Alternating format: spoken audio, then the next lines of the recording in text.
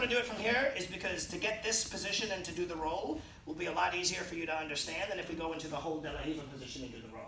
Because in essence, when he stretches me out, he's going to end up like this. The only difference would be his leg would be up here, and his other leg would be there, and he'd be holding. You know, that would be the only difference, right? So the idea right now is to use the fact that my partner wants to load me up to him to attack, right? So I'm going to start with an inside collar grip here. I'm going to start with the pant grip on the inside over here. Pant grip is eventually, if they're doing it from De La Riva, you can control them stretching you out, all right? Now my goal is going to be this. Look, I pull him into me, I loop around his head all the way, and then I drive my way forward here so that I can roll. Once I roll, I focus on either keeping this grip and pulling him in or getting the underhook here. And now I pull him into me. All right, does that make sense to you guys? Does that frighten any of you?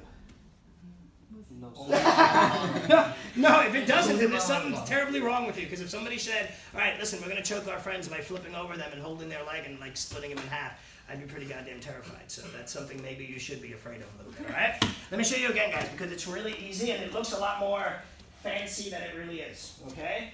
As long as I have the inside grip tight, I could loop over my partner's head. If I need extra, because I can't do it from here, I have to make sure that I'm here already, all right? Now look, I could even just get the roll out here without using my head, and in the middle of the roll, grab his leg there, right? I just kind of like to get the roll from the moment that I start the technique, and then from here, I'm literally focusing on just bringing my elbows together. Now, the weird thing about that choke is that it's not so intense. What's intense is when you realize that it's very difficult to escape. Because then you're like, oh, like it's not that intense where you're going to be like, oh, tap right away.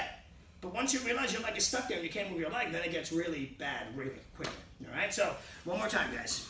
And then you're going to drill a little bit with each other. So one leg is going to be in the middle, okay? Grab onto the collar, pull him in, loop, make sure that the head is all the way underneath.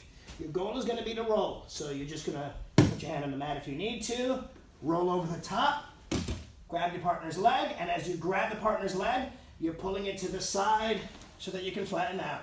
So you're in essence getting them into like an inverted rolling bow and arrow choke, basically, is what's happening there. Make sense to everybody here? Quick question, you're grabbing the leg only when you're done with the roll. No, you could grab the leg at any point. The thing is that even if you don't grab the leg but you still have the collar, there's a bunch of other chokes you can still do. This is just one way to finish it.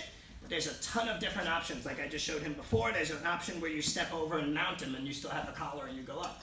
But just for now, you're going to grab the leg so that you can stabilize the position after you finish your roll. Just keep in mind one thing, right? The easiest thing to like get this technique really well is as long as my shoulders on him, look, even if I put my hand on the mat and I'm on top of him, I roll, I can see his leg here. Just take it and go. All right, does that make sense to you guys? Yes?